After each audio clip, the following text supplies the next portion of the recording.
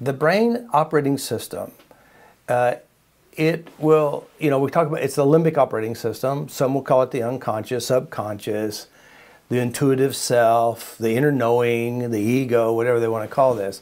But there's a survival system within ourself that is designed to keep us safe.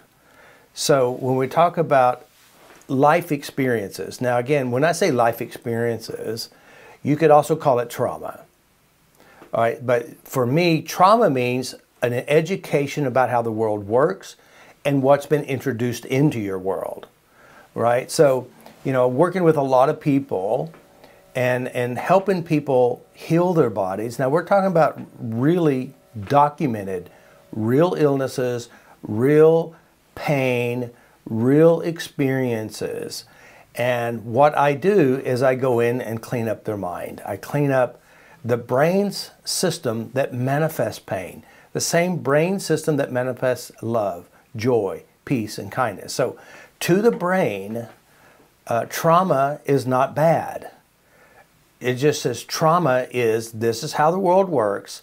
Now we're going to use this and utilize this. Now what I call the limbic operating system, the unconscious, subconscious, etc., we call it the intelligent idiot. And the reason why we say that is because when you take an idiot and you show them how to use a knife, and it learns to cut everything up, I mean literally everything. They'll cut their own pillow up, their shoes up, their socks up, just because they have this great skill called cutting, because you've trained them to do this. Now the brain has what we would call a survival system to keep us alive. So from the survival system, it's going to have experiences. Say you as a little girl, I mean, you're pretty much a blank slate. I mean, you don't know much about the world. Then your identity and values are created by experiences. Those experiences actually give us a playlist on how we're to operate in the world. So if you have, this young man that was working with me, he doesn't feel feelings very well, but he's extremely sensitive. By sensitivity is feelings, but it's a physical response. And what happened is when he was a very young child, he had an older sister who was jealous of him, didn't like him. So she would put a pillow over his face, try to kill him, so to speak, She would push him, she would pick on him, she would cry and then blame him for it. So he was physically abused by a sibling. Now, this would be considered a trauma in some realms, but in reality, he's learning how to survive in that world, right? So that's just a learning. And so for his brain to not feel is to keep him alive and keep him so he'll survive. So what I always say, that the body is the honest expression of unresolved and or resolved emotional experiences, ideas, and beliefs. So the body is just going to express physically what is inside of the mind. Now, a lot of people, there's a lot of modalities out there, say the body keeps the score, and that's not true. The body is an honest expression of what's inside the brain. You change the brain, the body changes.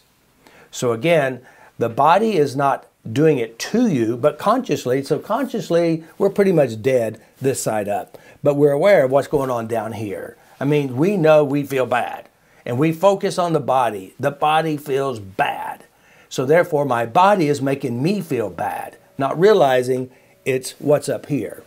My #1 commented video on YouTube, and it's video number 72, and that's how to get rid of a headache.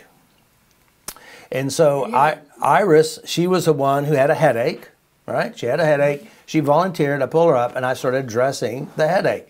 But I wasn't dressing the headache. I was dressing what gave the headache, which is emotional experiences, and it happened to be emotional experiences at work. So as I started working on this, and we got rid of her headache. Now, people were watching this video, tapping along, and you ought to read the comments. WTF, my headache's gone. Oh my God, it really worked. How did this work? Because people find this not because of tapping, just because they have a headache and they're willing to try anything. So how the brain actually works with physical pain is that it has memories of unpleasant emotional experiences.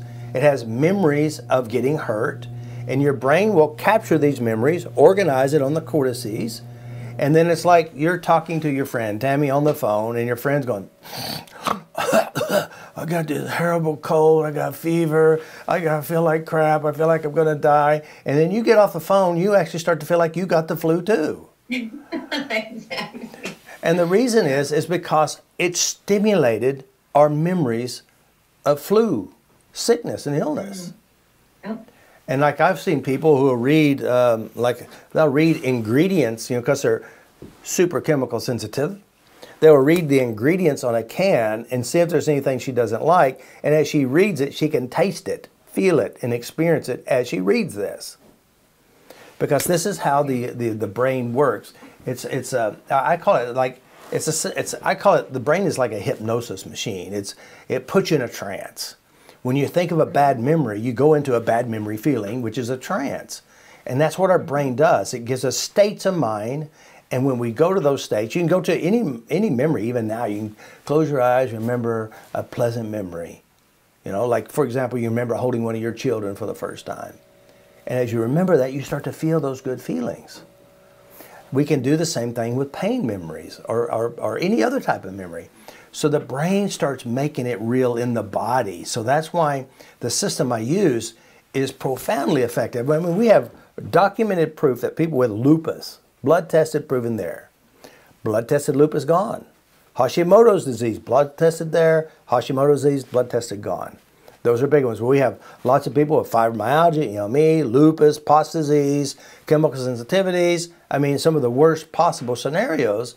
And all we're doing is going inside the brain and making adjustments and adjusting the unpleasantries. And that's the key.